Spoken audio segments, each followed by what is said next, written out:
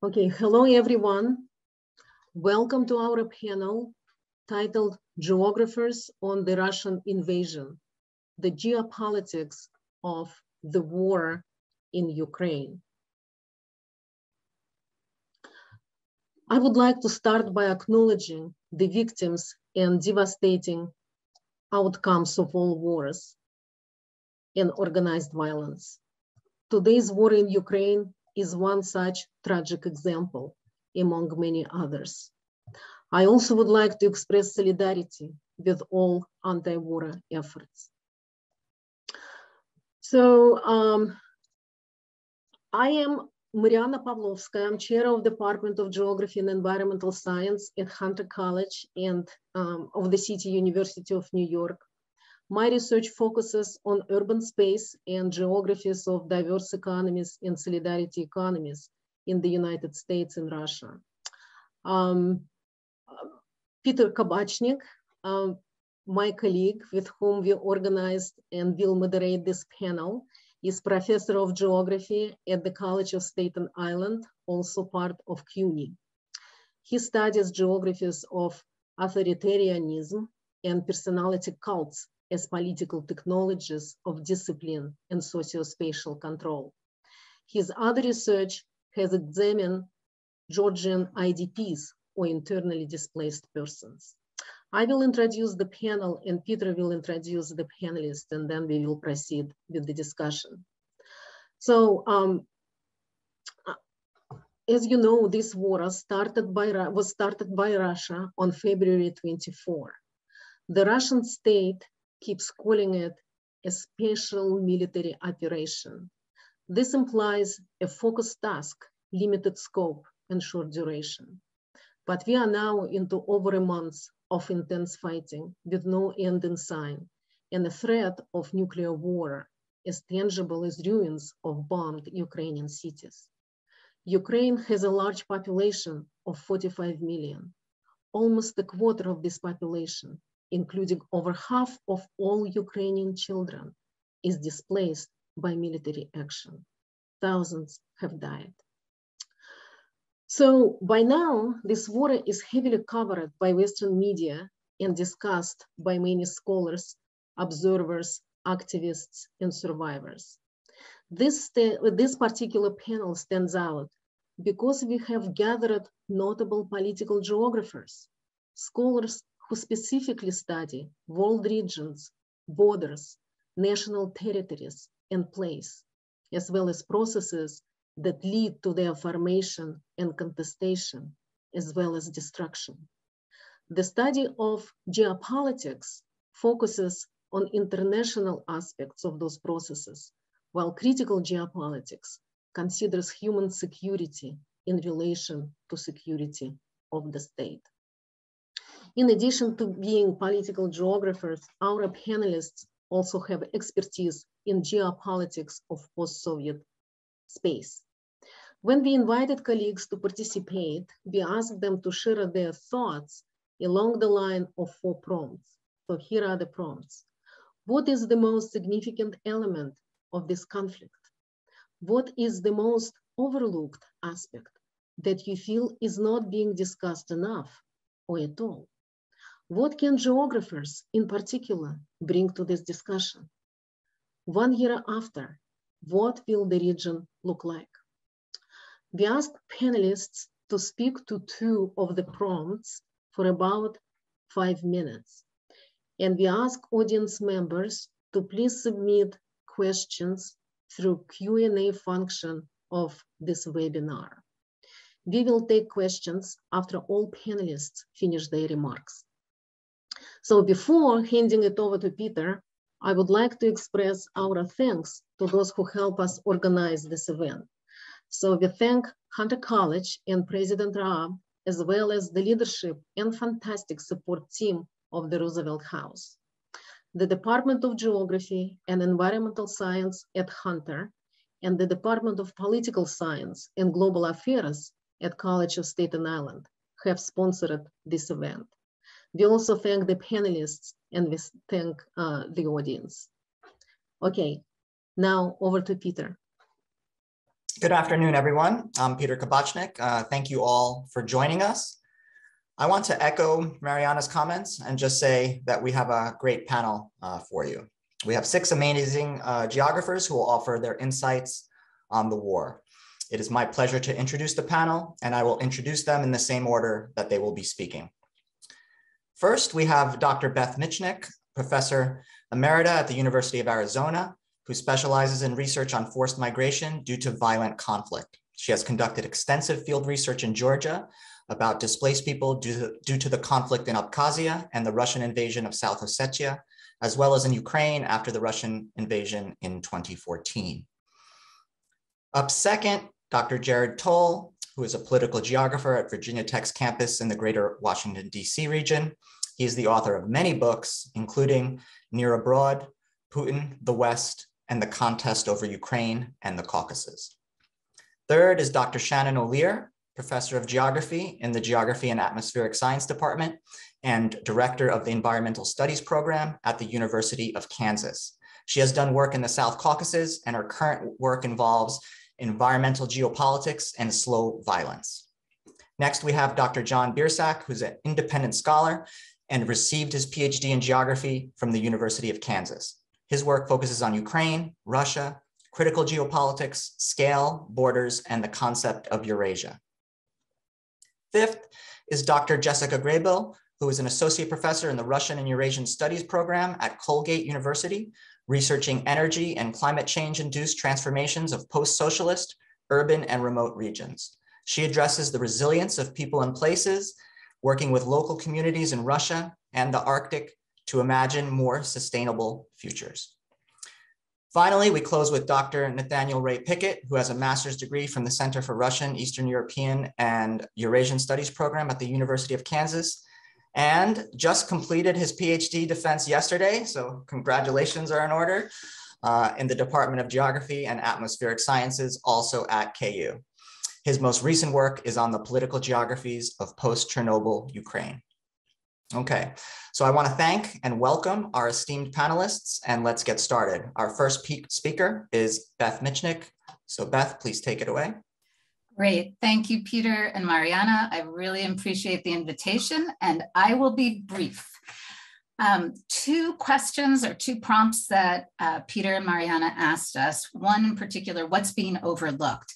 And one of the things that's being overlooked is the internal displacement. And just this week, I've started hearing news folks talking about the total displacement, internal versus refugees. So I just wanted to put this into a global perspective, and I have a couple of slides that I just want to share so that you can get a sense of what this looks like globally. So globally, there are usually more internally displaced from violent conflict than the externally displaced, than the people that have crossed an international border. And you can see this is from UNHCR. Internally displaced is the green. The externally displaced is this darker blue. So this has been a regularity of these kinds of violent conflicts. The second thing I want to point out here is the massive, massive displacement problem that we have around the world due to violent conflict. 82.4 million in 2020. And so now, of course, there's likely to be more. But I'd like to just give you another graphical explanation of that. You can see this is a couple of years old, so it doesn't include the Ukrainians. 48 million internally displaced versus 21 million. And then you can see the countries that have the most internally displaced. And right now, Ukraine, in 1 month of conflict, has probably more than the entire internally displaced from the Syrian conflict. These estimates have just been coming out. This one is 6.5. I've been seeing other ones as close to 13 million total displaced. And so that's something that we're not talking about enough. Now, I know that we're talking about refugees because it's emergent, it's on the border. It's really an important issue for all of Europe. But let's think about what it's going to be looking like inside Ukraine. And I and another colleague, Jane Zawiska, were there in 2015. So we saw what was going on with the internal displacement then. So one point I want to make is we have no idea what the internally displaced situation looks like, but we know it's at least 7 million right now. I am positive, and probably significantly more.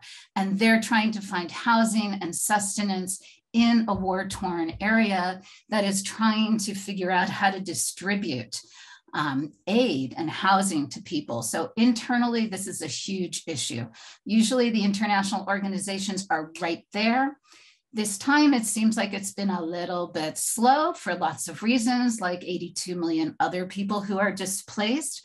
The IOM, the International Organization for Migration, which is usually on the ground right away, is just starting to provide aid and is opening up a pilot location in Zakarpattia to provide cash to the internally displaced, because cash is the best way for them to find housing and to get food.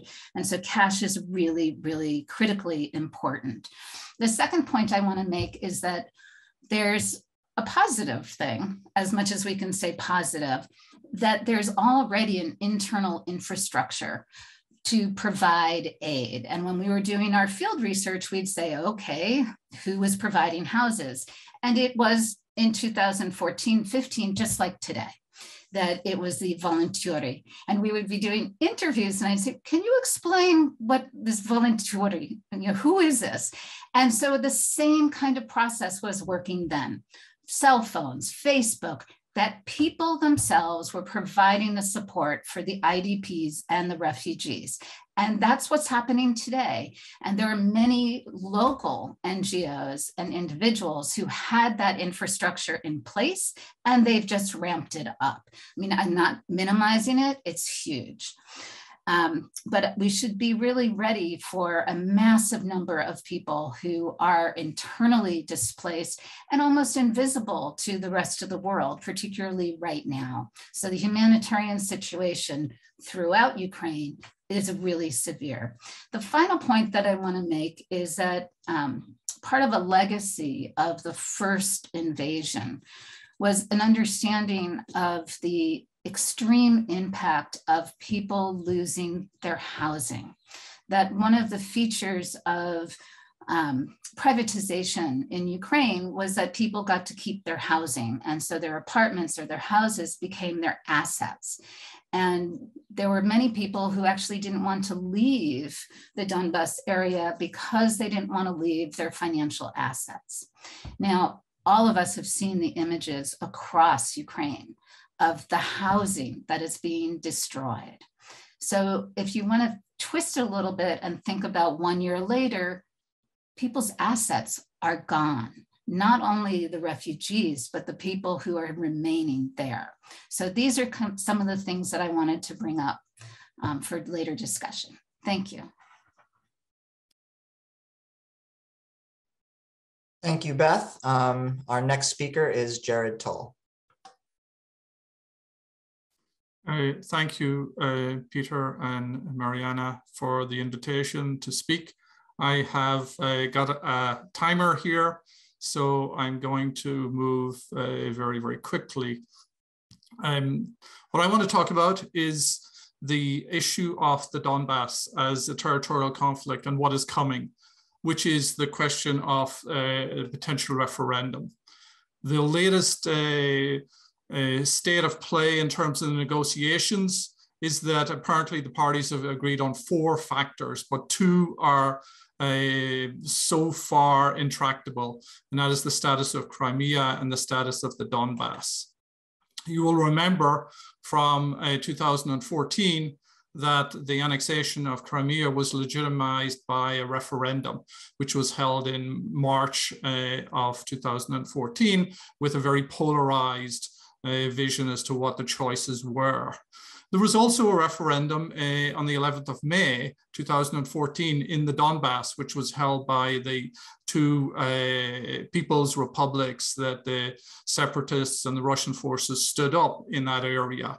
That is part of the kind of general background to what I want to talk about, which is the Donbass conflict is at the center of this war, and it is one where effectively the Donbass was a territorial lever in which Russia could move to a new policy of seeking to control Ukraine.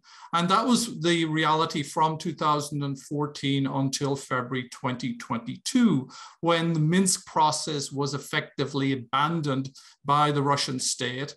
And you had the recognition of the DNR and the LNR, which was a prelude to launching the invasion. And then the subsequent, what we've seen on our screens, the heroic resistance to that, and then the unfolding of war crimes in Mariupol, which is part of the Donetsk. So what we have here is very, very contrasting storylines. Now, initially, the Russian storyline was emphasizing genocide and the need to rescue the Russian population in the Donbass and from Ukrainian fascists. You know the whole story. But Ukraine now is using that particular storyline based on empirical evidence of what is unfolding in Mariupol. There's been massive population displacement in these areas. An estimated, it may be now well below 50%, maybe 40% of the population relative to 2014. Now, in our research, my colleagues and I did public opinion polling in both the government-controlled Donbass, which includes Mariupol, and then the non-government controlled areas. And to cut a long story short, since my time is running very, very out very quickly, it really matters who's doing the polling. And in this particular case, the best you can do in a conflict situation is CATIG polling, which is computer-aided telephone surveys. And where the survey comes from matters a great deal in the results that you get. And the particular survey company that we used in both the government and non-government controlled areas was the Kiev International Institute of Sociology. You see the results here in the non-government controlled areas where there's overwhelming support for staying within Ukraine. But look at the results in the non-government controlled areas and contrast them to those from Levada. What does this mean? There's massive difficulties with any kind of proposed referendum on the Donbass. The referenda in the past have tended to be simulations of the people, ways to legitimate territorial control by Russia. So there's a series of questions that remain unanswered in terms of the possibility of holding a referendum in these areas. The timing, it matters hugely whether this is done quickly or whether the time is taken on this. What options are allowed? Whether the option of independence, which has very little support in public opinion polling, is the only one that is available, or whether remaining in Ukraine or joining Russia are options. Who is counted? Are the displaced going to be counted or not? Because they're part of the residents of Donbass. They were in 2014. What particular debate is permitted, and who controls that debate? Who runs the referendum? Is this something that is going to be legitimated by the United Nations, by the OSCE? And then will the outcome be seen as legitimate? Because part of the incentive for Russia here to hold a legitimate referendum is the possibility that sanctions would be lifted if this is done in a way which meets international standards. And right now, the prospect of that is really quite limited. So I'll stop there. Thank you. Thank you, Jared. Our next speaker is Shannon O'Leary. Hello, everybody. Thanks, everybody, for being here. There's a really good turnout. This is clearly a really important topic. It's in the news a lot, but I appreciate everybody taking the time to be here. I think we can all expand our understanding of what's happening in Ukraine. And the prompt that I suppose my comments address most directly is the one about what can geographers in particular bring to this discussion. And to bring us back to our roots, I feel that geographers can really bring some boots on the ground familiarity with places, with the people in these places, with cultures of these places, languages, literatures of these places, to really understand not just at the kind of the state level politics, which I will talk about a little bit, but also as Beth was talking about, how these social networks emerge to help support people in not necessarily predictable ways. And I'm also, the other point I would talk about is human environment interactions. And this conflict, as we're seeing, is having all kinds of ripple or spiral effects for with environmental and resource implications all over the place. And of course, those are bound to be misunderstood and misinterpreted. So it's good to have a clear understanding of those. So as Peter introduced me, I have done a lot of work in Azerbaijan, a little bit in Armenia, and very little in Georgia. But South Caucasus is where I've spent most of my fieldwork time. And it's interesting from this side, since I haven't been in the field recently, it is interesting to see even how Russia's invasion of Ukraine is having ripple effects with Azerbaijan and Armenia, and the tensions over the Karabakh region, which you may recall, they established a trilateral peace agreement in November of 2020 with Armenia, Azerbaijan, and Russia. So recently, just a couple of bits and pieces, you have like Russia's Ministry of Defense has made statements about the shipment of humanitarian aid to Ukrainian regions through Nagorno-Karabakh, which is not the way it's territory in Azerbaijan, but that is how Armenians label it. So Russia is not making Azerbaijan very happy right now. And so this is like a small indicator that ties between those states are kind of fraying. Or at least it's weakening Russia's ties with Azerbaijan. And there's also been claims that Armenia is misusing the Lachian corridor, which is the connection between the Karabakh region and Azerbaijan with Armenia for military rather than the intended humanitarian purposes. And they're also concerned that the Russian peacekeepers in the region are not getting the job done, and there have been flare-ups of the conflict there. Also, interestingly, these tensions could lead these countries to seek ties elsewhere. For instance, Azerbaijan is strengthening its relations with Turkey, which is a member of NATO. So that's worth paying attention to. Armenia, for its part, is trying to play a neutral role of sorts, keeping in mind that they've had close ties with Russia and the Russian military for a long time. Their nuclear plant there was supplied by Russia and supported by Russia. But Armenia has not recognized the Donetsk People's Republic, I'm putting that in air quotes, or the Luhansk People's Republic. It's not recognized the independence of those places as Russia would prefer that it do. But it also has not condemned Russia's actions.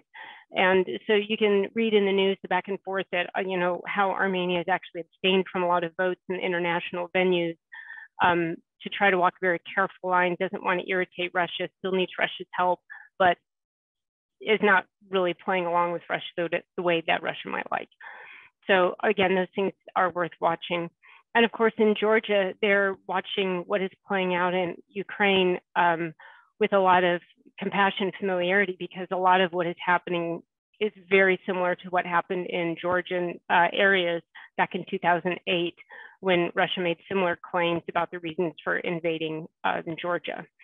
So I think it's worth watching how the South Caucasus is a microcosm of different ways that the tensions could play out with what Russia is doing in Ukraine.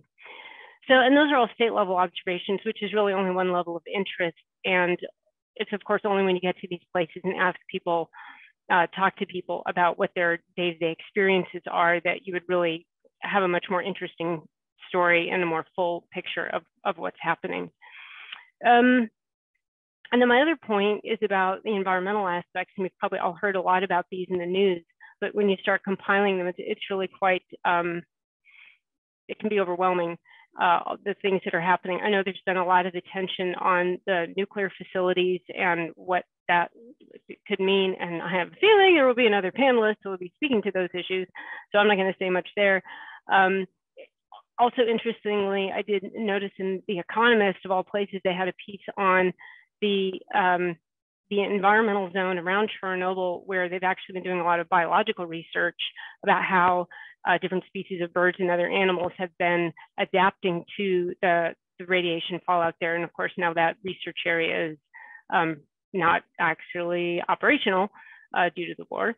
There have been concerns about influencing water supplies in Ukraine, and a map that I saw in the news is sort of troubling. So it's sort of a choropleth map, your basic choropleth map of here's all the water conflicts in the last, however many years.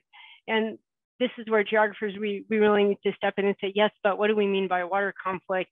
Is water really motivating it? Is it sort of being affected by a conflict? Like, what is the role of water in a conflict?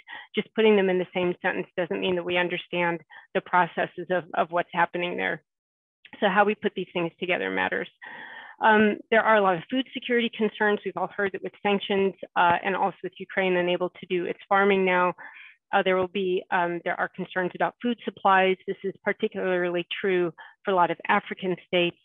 Benin, Sudan, Egypt, for instance, get 70% of their wheat supply from Russia, which that is now jeopardized. And so there are concerns about food security. And of course, we've also heard about gas supplies as European countries are trying to find other suppliers than Russia. Who's going to supply that liquid natural gas? The US is trying to ramp up production, but our specialty is sweet crude, which is only refined in some places, and it's not the sour crude, and it's certainly not the natural gas. So there's all these questions about how those gas supplies may be resupplied or found in other places other than Russia. So again, having some sensitivity about the nuances of how resources are used, how they are processed, where they are, how they are networked or not networked. These are other important questions that I think geographers can speak to. And just looking at the list of attendees here today, I think there are also a lot of people here. I look forward to your questions and your comments because I think there's also a lot of expertise in the audience. So with that, I'll stop and I'll allow the conversation to continue. Thank you for the invitation. Thank you, Shannon. Our next speaker is John Biersack. Thank you, Peter and Marianna. Pleasure to be here and very, very privileged to be with these panelists. Kind of jumping off from what Dr. O'Lear spoke about with what geographers can contribute, I wanted to talk a little bit too related to that and what Professor Toll spoke about with these geopolitical storylines. And geographers can absolutely unpack a lot of these spatial narratives and geopolitical narratives that involve a conflict in Ukraine. And so kind of going back to the practical and a geopolitical discourse of a lot of Putin's recent speeches questioning the sovereignty of Ukraine and its modern creation as a product of the Soviet Union or Soviet Russia, as he called it. This really kind of brings to the fore the idea of who Ukrainians are today in the post-Euromaidan era, and thinking about the coverage that we see in the West, but also how Ukrainians represent themselves in various media formats as a united Ukraine or Ukraine versus Russians. And one of the things that geographers can bring to this, of course, adding to what everyone else has said, it would be unpacking the political geography within Ukraine itself and thinking about the growth of civic Ukrainian identity in the post-independence era from the early 1990s on.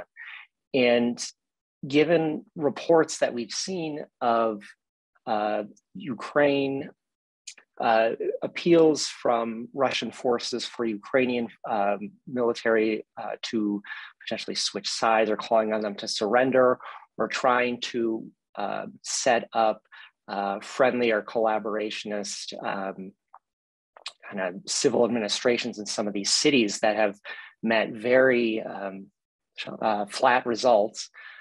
We see kind of this that Russia is advancing these storylines, but it's not congruent with what we've seen so far with who Ukrainians are. And this kind of feeds into ideas of kind of the simplified Ukrainian political geography or linguistic geography, even of, say, East-West Ukraine, where the further east you go, you might find more Russian speakers or more pro-Russian Ukrainians, et cetera.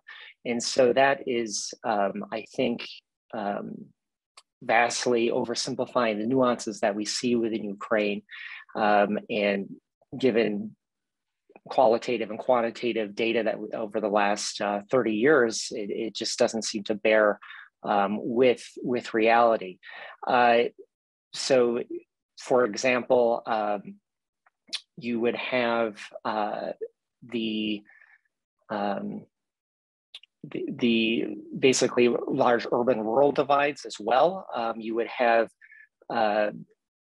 Russophone Ukrainians who are very patriotic. I mean, you can see this in some of the makeup of, say, Ukrainian armed forces or paramilitary units from 2014 on, but also you see this lack of, well, I'd say complication of kind of identities with both local, regional, and state that doesn't really speak to kind of these oversimplifications that a lot of the coverage of Ukraine or geopolitical actors would be proffering. And so I think Ukrainians can, in seeing kind of these geopolitical discourses and the proliferation of social media, et cetera, you have a lot of blending of kind of the various registers of geopolitical discourses that political geographers can definitely unpack or research, especially with kind of user-generated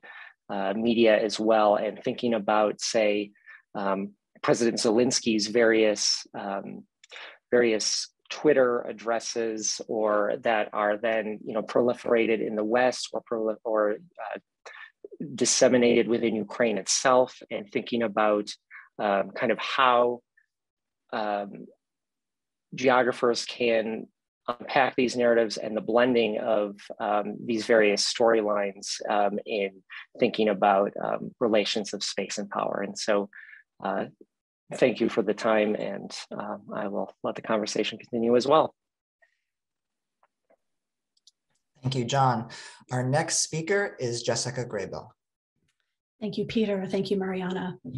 I'd like to discuss a geographic and linguistic concept that helps ground an understanding of this war.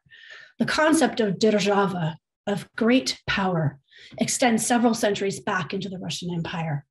It invokes control and management over colonized populations, economies, and resource flows by a strong state. Держава continued to be a foundational idea about the place of Russia in the world order throughout the Soviet period. Now, 30 years into the post-Soviet period, we see it rising again in a newly horrific shape in Putin's current Russia. The root word of great power in Russian is держать, which means to hold, keep, or possess. This is quite different from our English word for power, where we understand the French roots of the concept to be about ability and potency. With this linguistic comparison, to possess, in contrast to be potent, we may better understand that the concept of power in Russia is about the desire to hold territory, people, and resources at grand scales. Держава is understood by Ukrainians very well, both because of the common Slavic root of the Ukrainian and Russian languages, and because the territory that is today Ukraine has been desired and possessed by the Russian Empire for centuries and by the Soviet Union in the 20th century. Why express and enact держава over Ukraine?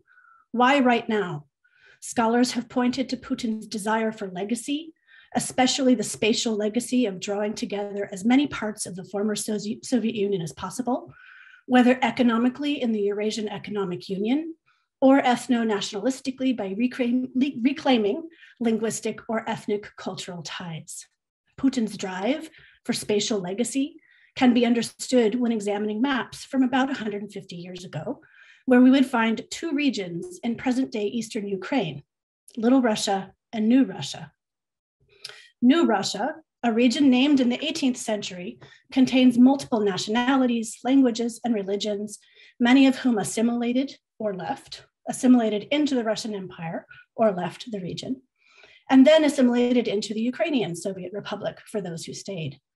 The term largely got lost in the Soviet Union, lost importance until 2014, when Putin revived the concept of New Russia, Novorossiya, in a new political project, saying that the territories of Kharkiv, Luhansk, Donetsk, Kherson, Mykolaiv, and Odessa were part of this new territorial confederation. You all in the audience recognize these place names to be those of the urban regions heavily under siege right now. Little Russia, coined in the 14th century, originally indicated the eastern lands of Rus, the precursor to Russia, the Russian Empire, all of which is in today's Ukraine. Little or Lesser Russia is an outdated term that conveys an imperialistic view of territory, but especially of Ukrainians as little Russians who belong to Russia. I say that in quotes, certainly. Ukrainians today find this usage belittling, yet it is still used in Russian nationalist discourse to present Ukrainians and Russians as a single people united by the Russian nation. Putin wrote about this last July in his essay titled On the Historic Unity of Russians and Ukrainians. I hope that these examples show that the issue of identity is front and center here for both Russians and Ukrainians. For Putin and Putin's Russians, identity has become framed as about language, culture, and the very blood running through a Slavic territorial heartland. For Ukraine, identity was historically multi-ethnic, multilinguistic, and multi-confessional, and it remains so today. It is useful to consider identity in Ukraine as civic identity, where Ukraine is currently fighting a civil war for the right to control and define Ukrainian identity as it relates to civic life. Understanding the linguistic and spatial roots of Russia's concept of Derzhava helps us understand why Ukraine, why now. I'd like to add energy to this concept to discuss the idea of an energy superpower, an energeticheskaya sverхдержава, to see how Russian ideas about power and control over urban space, largely right now, are creating horrific urban warfare and potentially even more horrific energy consequences. During the Soviet period, heavy industry, power plants, chemical refining factories, military industry was located in cities. Pipeline or rail infrastructure brought in hydrocarbon fuel for their activities in a node and network system, in placing power-hungry cities and factories across the Eurasian landscape, not just the Ukrainian one. Power plants, including nuclear power plants, were built inside or on the edges of cities. This energy landscape helped the Soviet Union and now Russia to maintain or to maintain the desire to be an energy superpower. Now, in the Putin era, being an energy superpower has largely been about hydrocarbon extraction and export and not about its nuclear power capabilities. But I'd like to turn attention here to how Soviet infrastructure and urban planning that still exists largely in place on the ground today is related to nuclear power in Ukraine and may broaden the concept of Russia as an energy superpower. Ukraine has 4 active nuclear power plants and 1 decommissioned plant. Russia currently controls 6 reactors at one plant, Zaporizhzhia, and the decommissioned reactors at the Chernobyl plant. Russia's desire to control these power sources ostensibly has been to gain control over power sources to cities and the rail and road infrastructure that feeds the power plants. However, control over these sites for the production of nuclear energy may bring us to an even more terrifying understanding of the meaning of being an energy superpower. Should control by the Russian military be inadequate, or should a protracted war turn Putin's attention to the possibility of unconventional chemical or nuclear warfare? These are just a few linguistic, conceptual, and spatial concepts that I draw on to unravel the twisted logic of Russia's war on sovereign Ukraine. The concept of Derzhava, great power, combined with the hunger for energy dominance, in perhaps whatever way possible, is at the forefront of my mind and feeds my concern for people in Ukraine, first and foremost, but for also any peaceful coexistence regionally and globally. To conclude, in addition to my eye on actual territories, and hopefully back on the ground in them as soon as possible, as Dr. Arlier has mentioned. I will keep watching and listening to the development of affect and emotions from within Russia and other post-Soviet places about Derzhava. I will be watching and listening for emotions about Russia as an increasingly authoritarian state. Why?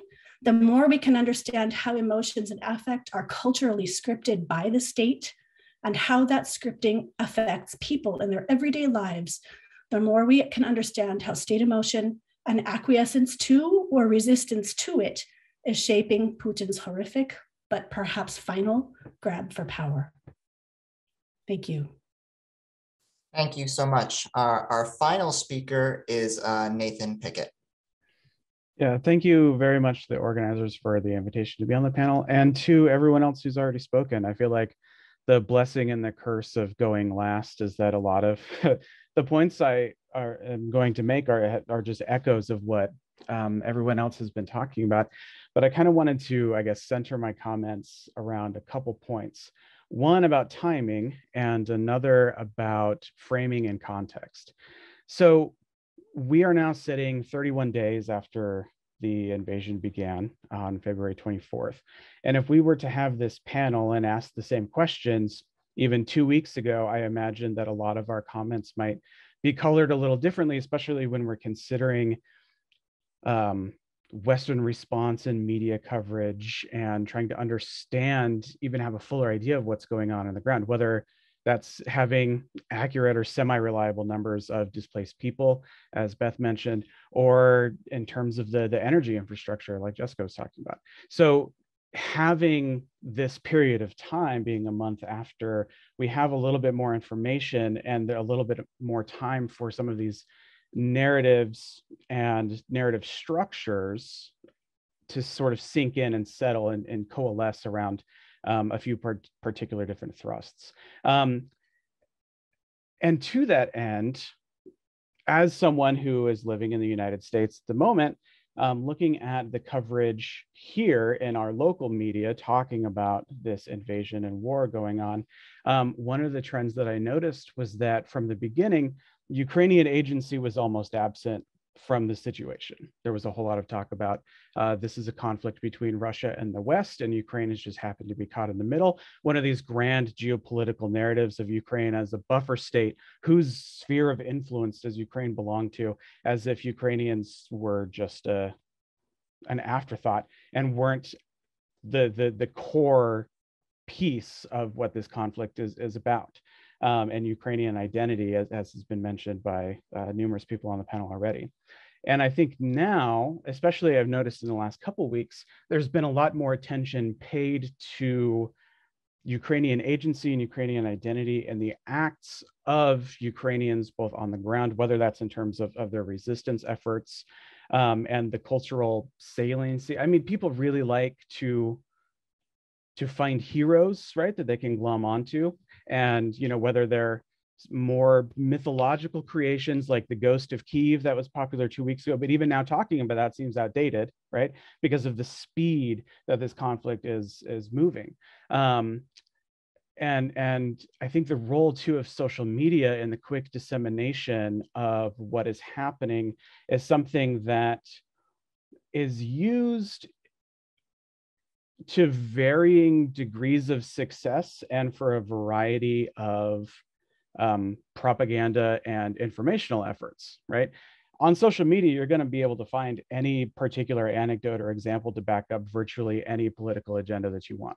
And so as someone who subscribes to a lot of, like on Telegram, different channels and stuff where Ukrainians are posting photos and videos and stories, and you know, people can react to them and there's comments, looking at how that situation is unfolding in a Ukrainian language space that's largely occupied by Ukrainians interacting with a Ukrainian controlled service within Telegram, which was developed by a Russian and is very popular in that area of the world, has been really interesting to watch in comparison to the coverage or sometimes lack of coverage of what is happening in Ukraine at the moment. So I think that this framing element and the use of media to advance particular narratives, you know, at the beginning talking about NATO a lot to now the NATO part of the discussion seems to be like on a roller coaster ride down in importance sometimes. I mean,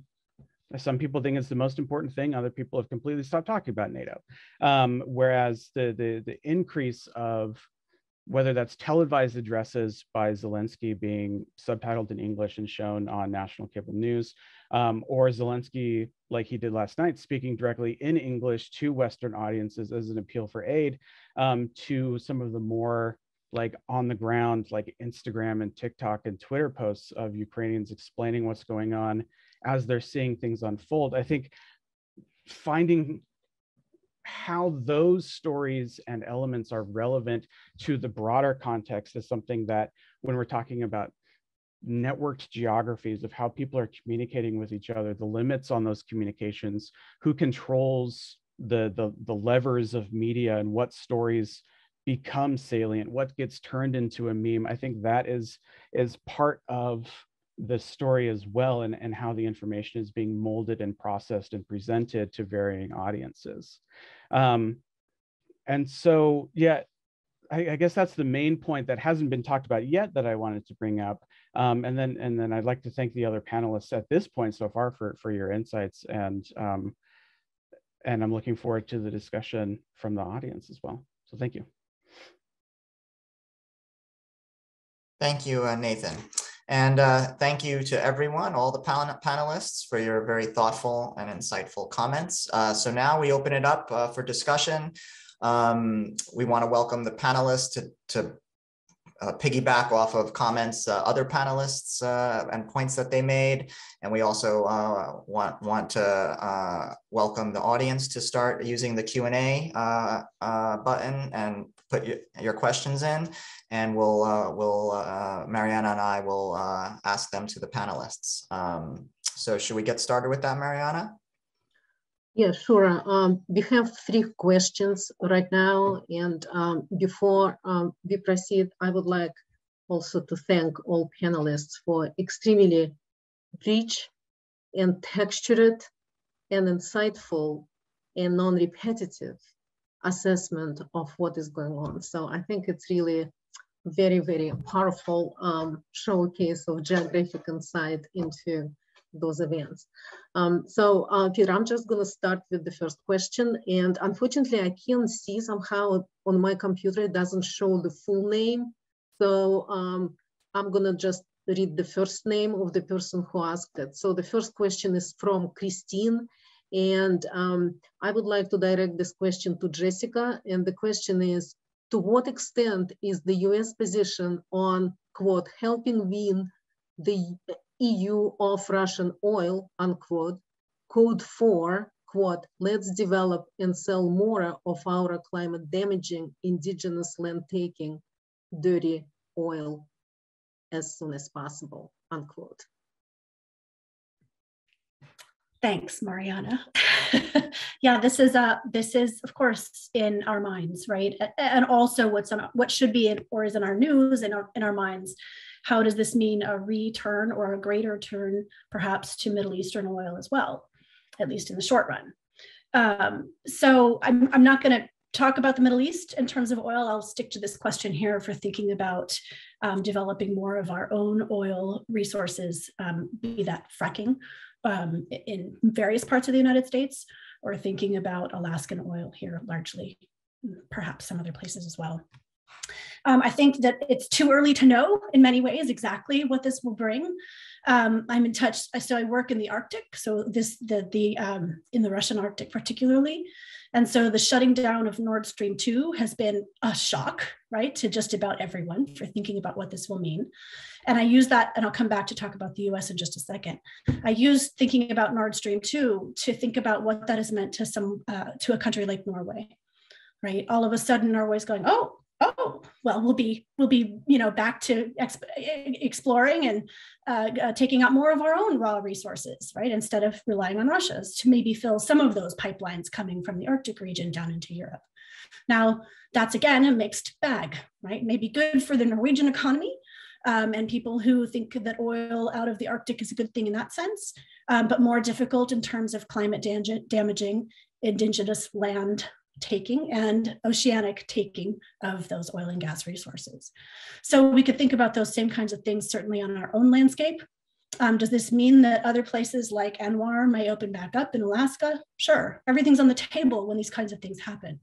Does it mean that we need to be really careful in understanding what that will look like across the US in terms of our own energy landscapes? Yes. Thank you, Jessica. That was very right to the point. I just want to advance one hope, maybe something relatively good that could come out of that horrifying situation is that in general, our dependence on carbon is going to decrease as a result, and people will be more actively seeking for alternative sources. Yeah, go ahead. I absolutely agree with that. I can't think that that's anything but good, but the things we will need to watch, and The Economist just had a good piece on this as well, is the so-called green minerals. What will this mean for all of the minerals, cobalt, nickel, et cetera, that are mined in multiple places in terms of resource curse and extraction around a new set of things, not new minerals to us certainly, but a new set of things to fuel us, literally. Absolutely. Thank you. Peter, do you want to continue with the question? Yeah, we have another question from Karari Tarada. Is there any information on how this war is influencing Putin's popularity within Russia and Ukraine? Jared, maybe you have some data from your recent polling, or anybody else want to speak to this?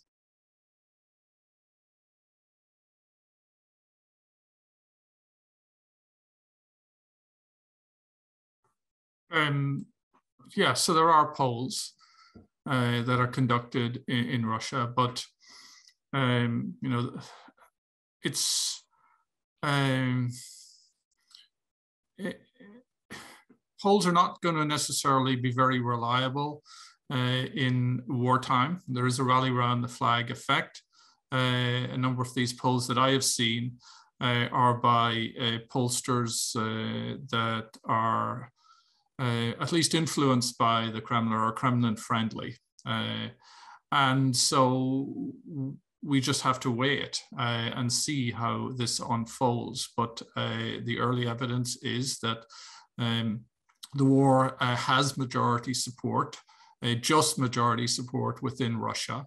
That's understandable. The information environment there, which is predominantly television, for the older generation is completely controlled by the state. So the idea of sort of state patriotic performances and the sort of state cultivation of state emotion around the war, we have to assume that that's successful. And that's one of the things that as political geographers, we need to be aware of. We should not fall into the assumption that the way we see the world is the way others see the world. We have our own storylines. We are in our own information bubble to a certain extent. And one of our challenges as researchers is to push beyond that and try to understand the particular worldview of others and also understand the power relationships that are involved when you have geopolitics and control of information. Thank you. And just to piggyback off of that, while Putin's high levels of support and opinion polls are certainly inflated, they're not completely fabricated. There is a sizable portion of people in Russia who support Putin. But that being said, there's also many different reasons to support somebody.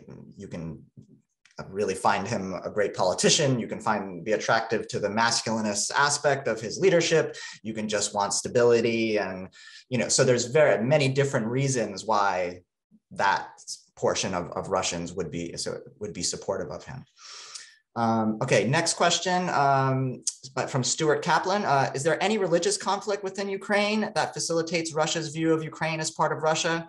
And similarly, is there a religious component to the current conflict between Ukraine and Russia?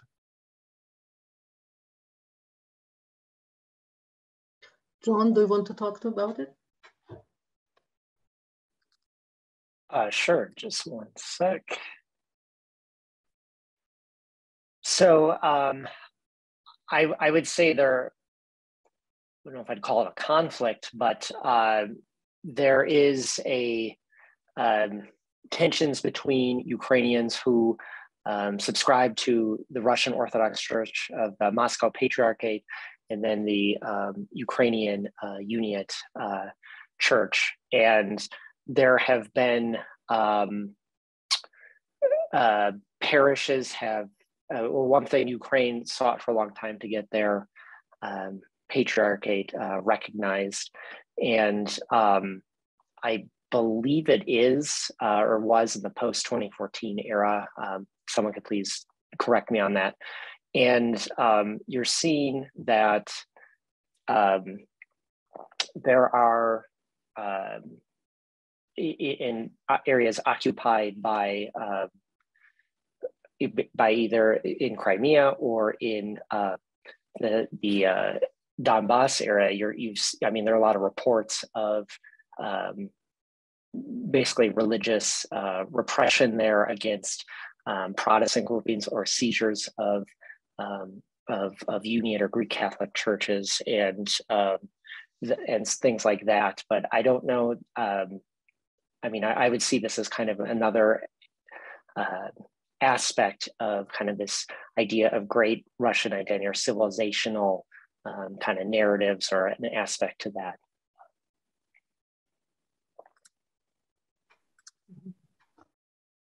Yeah, Jared. Could I address that? Because I think there's one of the ironies of the current moment is the way in which the very ambitious nature of the Russian project, Putin's project in Ukraine, recalls Novorossiya. Novorossiya is an imperialist project that was associated with a particular branch of Orthodoxy, particularly the Orthodox oligarch Malafiev.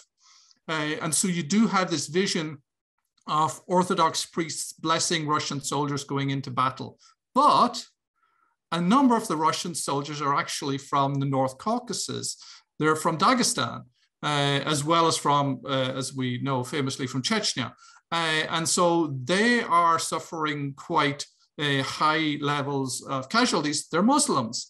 And so you have this irony of a particular geopolitical vision driven by Orthodox understandings of Tsarist understandings of Ukraine, but being fueled in part by the fact that Russia is a multi-ethnic state and that demographically there is a concentration of poor young men in the North Caucasus who've been funneled into the Russian the military. And then there's the talk about taking fighters from Syria, which is sort of underscores the difficulties that the Russian military have in terms of manpower.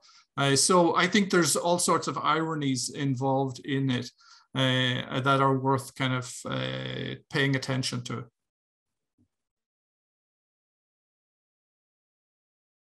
Okay, anyone else wants to add to that? No. Marianna, I would just note that that actually overlaps a little bit with a question further down in the Q&A that we might just throw in there now. And this is from Catherine Vagalis. As a narrative missing in mainstream Western media, can anybody speak to the aspect of Russian imperialism as a motivation for invasion? Right, and we also have another question about Ukrainian identity. So those two kind of speak to each other. So if everyone wants to elaborate more, I think Jessica kind of touched very, very heavily on that already. So if others would like to add to that, it would be great. Nathan? Go ahead, Nathan. Sure. So one of the things too, especially when we're talking about like Western portrayals of the war and of Ukraine generally over the past 30 years, or the lack thereof. One of the things that kind of struck me in particular in terms of how this particular war is being framed, to me, again, speaking like as a geographer with you know, a lot of experience and language skills in the region, and you know, I lived in Ukraine for 3 years. This is to me, and again, I don't remember who, I think it was Jared who mentioned it before, like, as geographers, we see the world in a particular way. We can't really expect anyone else to think, you know, the same ways that we do, given the experiences and the expertise that we have. But for me, this is one of these instances where this is clearly a war of imperial aggression against a former colony who has made a series of moves over the past 30 years to pull itself further and further out of the Russian sphere of influence, which is just a fancy word for imperialism and colonialism. So as Ukraine is evolving ideas of what Ukraine is, who Ukrainians are, what Ukrainianness is, that coalescence around a specific set of ideas and civic nationalism and this sort of multi-ethnicity, multilinguistic, multi-confessional idea of what Ukraine is, between the referendum for independence in the 90s to the Orange Revolution to Maidan and now everything since 2014, there's been this sort of idea where the colony is getting further and further away, and we, Russia as the imperial power, must step in to reassert control. And this goes back to what Jessica was saying about Derzhava, this idea that, and even the old idea that without Ukraine, there is no Russian empire, right? And so I think that this is a narrative that isn't really picked up so much, especially in Western media, at least not that I've seen. But I think that really does help explain a lot of the motivations and ideas and what the purpose of the war is, and helping cut through some of the signal versus noise, especially when it comes to official state responses that are parroted around in media or different propaganda effects or efforts. Thanks, Nathan. Beth, did you want to add something to it? Yes, thank you very much. I wanted to add 2 points and to underscore, as Nathan did, Jessica's comment about civic identity and what's going on in Ukraine, that people were surprised that the Ukrainians would pick up arms. Having been there at that time of the first invasion, I wasn't surprised because of that civic identity and this huge social movement of volunteery, which was said very clearly in Russian. And that's an important point to remember as well. The second point I wanted to add is that we shouldn't forget that there's been a long history in the Soviet period of internal, the internal audience is a very important part of foreign policy.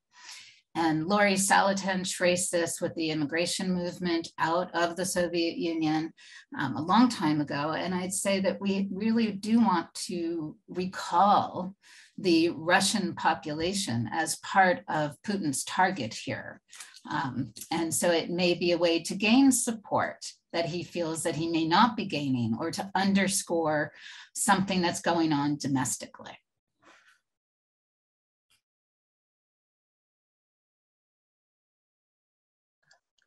Thank you so much.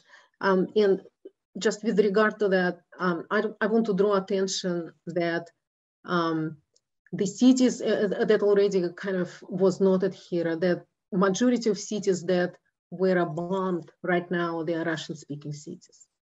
So, and I don't know, to a Russian person, just seeing that is really very traumatizing.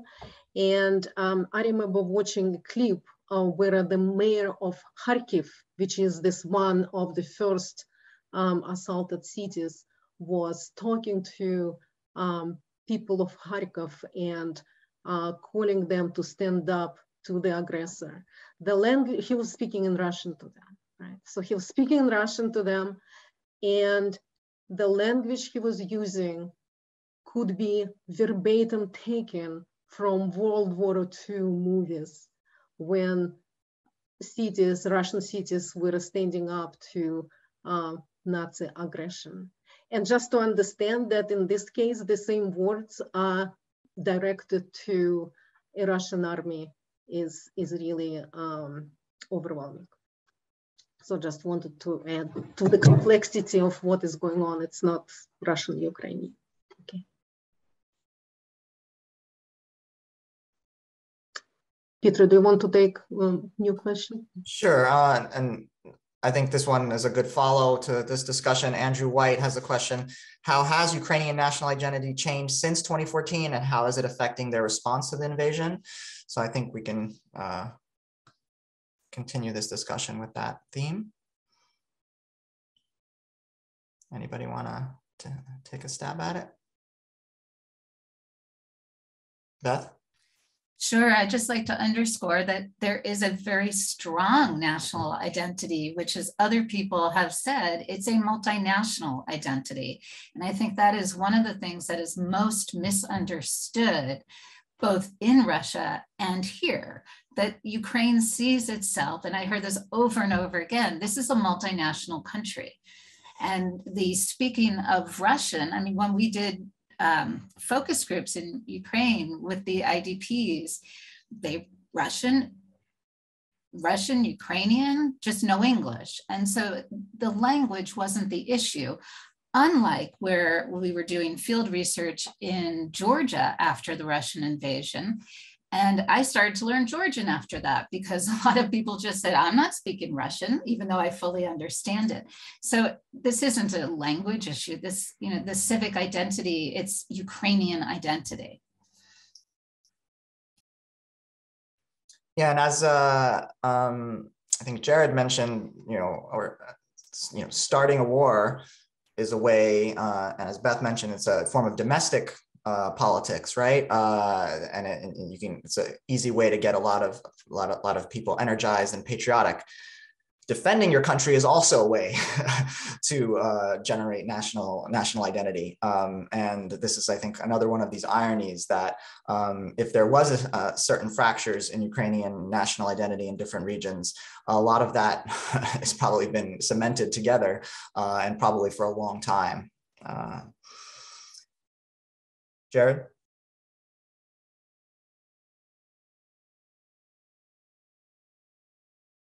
Yeah, let me dissent a little bit.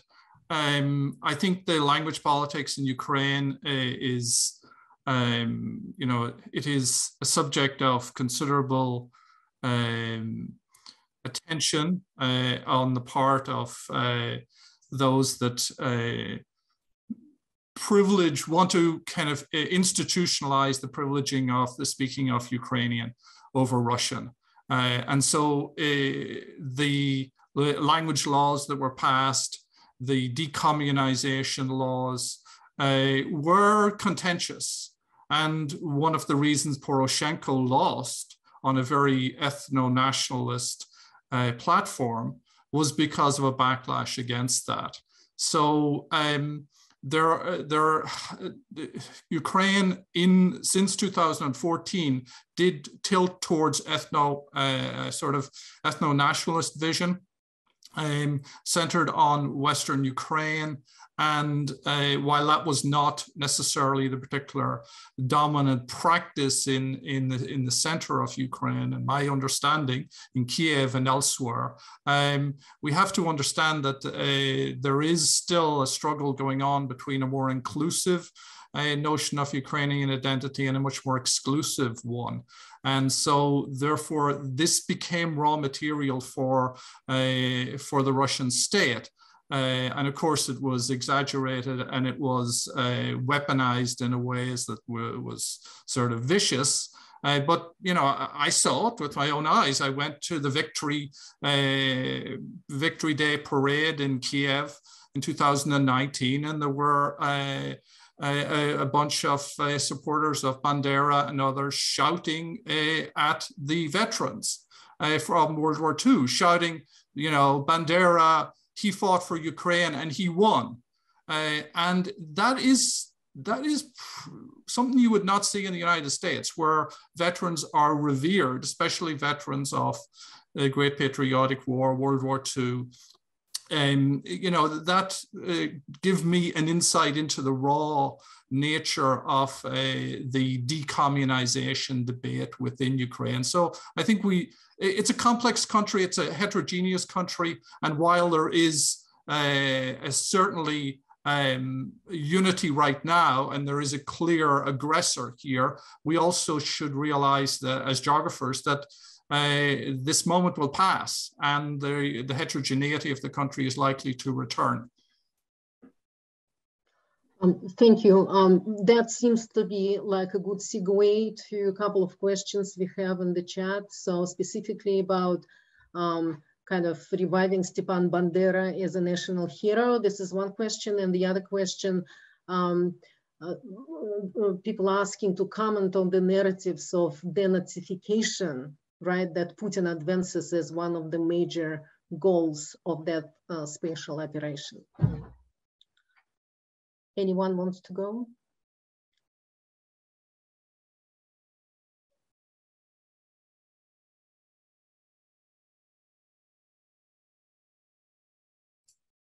Yes, go ahead, Beth. How about if I just get us started? Bandera is also synonymous with anti-Semitism, and that does not seem to be at the forefront of any conversation right now. And of course, we know that the Ukrainian Jewish population has been decimated right now after decades of having rebuilt and re-entered, in a sense, Ukrainian society. So the war has, in a sense, I won't say gotten rid of the anti-Semitism issue, but it's not at the forefront of the agenda. And Bandera we've been invoking, or people have been invoking Bandera since 2014. And of course, the society is very complex. And I just don't see that as being what's going to return once the war is over. But I could be idealistic. Thank you, Beth. Go ahead, Nathan, and then Jared. So I think part of the thing to remember here, and this has kind of been touched on, but I'll just say it outright. Ukrainian history is messy and fractured, and there's a lot of partialities and a lot of overlap and a lot of contradiction in narratives of Ukrainian history. There are no real good sanitized capital H heroes to look for in Ukrainian history in the 20th century, really, especially when we're talking about like between 1917 and 1945. And so part of that too is dealing with how do Ukrainians handle the historic legacy of Soviet occupation, Nazi occupation, colonization from both the Russian Empire and then from the Nazi regime and then from the Soviet Union and what's happening now. And there's a whole lot of differing opinions on how these historical figures and historical events are treated in narratives of what they mean for Ukraine today. And I think the restoration of Stepan Bandera is very interesting because in some instances, some of the people that I've talked to, he's kind of taken on like a Che Guevara type aspect where they don't really know anything about him, but he looks cool on the t-shirt and it's like a rebel, like, yeah, stick it to the man kind of thing. And then there are other people that are like diehard Banderites that really espouses, you know, a lot of the negative things that like the anti-Semitism and the pogroms that he was involved in and the Nazi collaboration. So again, there's this really no overarching narrative of that we can sort of pick up on as to sort of guide us into where is this going to be headed, especially in terms of how are Ukrainians going to deal with their history, you know, ancient, modern, Soviet, contemporary. How is all of that being processed? That's a huge question, probably the central question for Ukrainians to answer for themselves. And like I think Jared mentioned earlier, this war is really coalescing this idea, but it's a temporal moment, right? This compression of identity. There's a clear aggressor. We're defending our homeland. That moment at some point will pass. And as those bounds on these processes of identity creation and solidification began to relax, what is going to fill that vacuum? And that's a really tough question to answer now. And I think that it's definitely something to be looking out for and keep a watchful eye of. Thank you. Gerard, please, and then Jessica. I'm happy to defer to Jessica. Okay, go ahead. I'm sure you'll have something great to add after Jared. Yeah, right. So Putin is saying Ukraine's government is neo-Nazi, pro-Nazi, controlled by little Nazis. Again, the word little coming into play here, right? I think what we have, and none of this is factually correct on a grand scale. There are certainly neo-Nazis in Ukraine. There are neo-Nazis in Russia. There are neo-Nazis in the United States, right? Let's not forget these things. But what's going on here, one of the things we have to understand is this is as twisted as a plot in a Russian novel, or this is reminiscent of reading between the lines in a Russian or a Soviet novel. We cannot forget that. We can't forget, partially again, what Beth mentioned earlier, that some of this language is about the internal Russian hearer, listener, seer of this text, right? So linguistically, we must understand that calling Ukraine's government Nazi, neo-Nazi, little Nazis is part of propaganda. It is part of tugging at the heartstrings of Russians who remember or fought, right, in the Great Patriotic War, who were either taught about it, right, in textbooks after the war, who fought through it, have parents, grandparents, largely grandparents at this point, great-grandparents who were in it, yes? So we have to remember, and then that war, of course, is about Soviet heroism over German Nazis. So this is tugging on heartstrings linguistically with propaganda in a very twisted way to have Russians stand up against Ukrainians and believe in this movement by Putin and Putin's Russians against Ukraine in this war. There's some good pieces about this in news. There's a New York Times piece, there's a Washington Post piece that break this down for you. This is crucial to understand. I recommend you all go take a Russian literature course to understand the twists and turns of the novels. Gerard? John has his hand up. Okay. Oh, thank you. And to kind of just expand on that very briefly, you know, going back to Professor Toll's slide with the Crimea referendum of, you know, choosing Nazis or choosing Russia, essentially. You know, this also harkens back to 2014 and the Euromaidan and Russian narratives, propaganda of the language of fascist coup or a fascist junta taking control in Ukraine, and of course the fleeing of President Yanukovych as well. So that's kind of another aspect that, you know, feeds into some of the groundwork of what we're seeing today.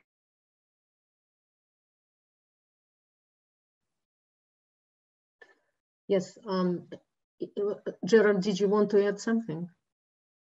Good. Very briefly, it's a Soviet storyline. You know, it's the storyline from the Soviet Union and its vision of Western Europe, Western Germany. You know, so in articulating this storyline, Putin is revealing his deep socialization by the Soviet state, and revealing himself as a Soviet man in a major way. And you know, it is one that is it's the only story. And it's a sort of communist story. I recognize it from the research I did on the Bosnian war and the rhetoric of Milosevic in relation to Croatia and Tudjman and Croatian nationalism. So this is something that is a legacy of communism. It is weaponized, as many people have pointed out. And it's got this hyper-real quality to it, because, you know, you try to denazify a state that has a Jewish president. I mean, so there's a lot of other things going on. And, you know, and then Ukrainians are running off the same script, right? They're replaying the Great Patriotic War too. And Timothy Snyder is one who has sort of flipped this and say Russia is the fascist state. And the particular tropes that Putin uses about purifying the nation, getting rid of the scum and the like, not recognizing that Ukraine exists. Those particular tropes are clear fascist rhetoric. Yes, thank you so much. And I just want to add that all these right-wing nationalist groups in the Ukraine have not been elected to any significant government bodies. So to talk about the state of Ukraine as being Nazi state is absolutely counterfactual. So, and another thing is that in Russia today, there is total information control over media. All media which were at least somehow oppositional, they are practically closed. And people can go to jail for 15 years. This is like the law recently enacted for calling this spatial operation the war. So that means that a lot of Russians actually don't think that there is a large war going on. They think that there is this kind of operation that Putin is doing to get rid of Nazis in Ukraine, to free Ukrainians. So, and that is something, as Jessica said, rings with Russian people's feelings about denazification. So it's complicated. Peter, do you have a few minutes left? Do you want to ask questions about Putin's popularity during that war? I mean, it's hard, again, it's hard to, that's just kind of speculation. How about we ask Tim Lewis's question? What strains will these massive refugee flows have on the surrounding countries such as Poland, Romania, Moldova? Mm-hmm. I can get us started again. Name it: school, health, housing, all the way around neighboring countries into Germany, where a lot of people have already landed. So the strains in the rest of Europe are going to be tremendous. Estimates now 3 million refugees. So that's refugees that's crossed an international border. That's not over. There are going to be many more people coming. And we hear in Warsaw that the city, the mayor says we're almost about to collapse. So name the infrastructure, transportation, all of those infrastructures, particularly related to moving people from place to place. And then secondly, when people remain in place, everything is under strain.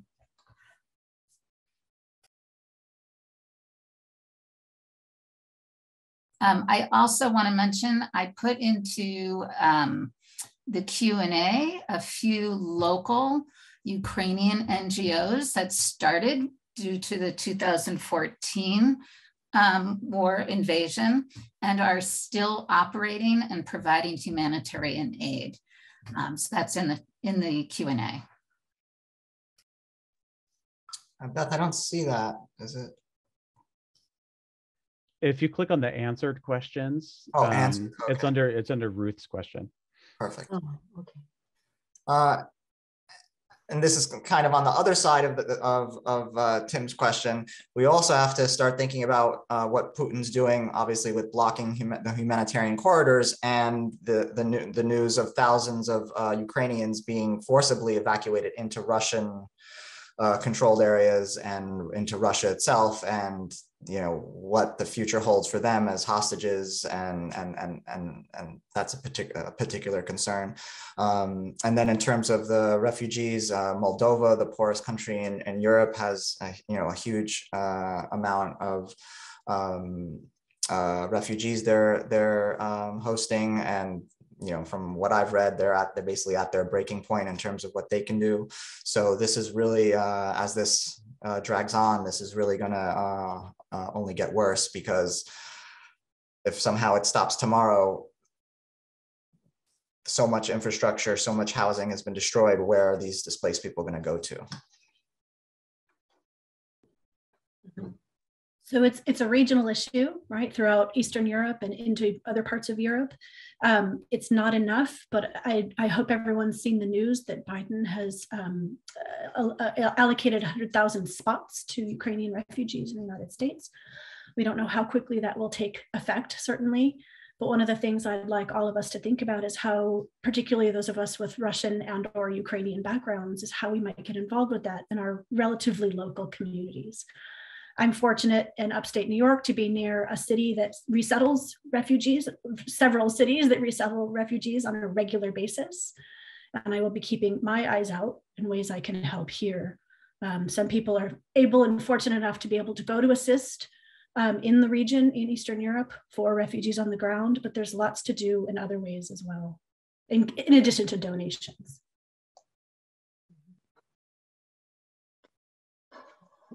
Okay, does anyone have some other comment? Because I'm just conscious of time and we are coming to the close of this amazing conversation. Anyone would like to add anything? No, we are good. Okay, I also would like, oh, go ahead, Jared. Yeah, so what I would like to say is that this is a war waged by a regime, not by a people. And so therefore, some of the ways in which Russian culture has been demonized as a consequence of this war, I think, are counterproductive and unwarranted.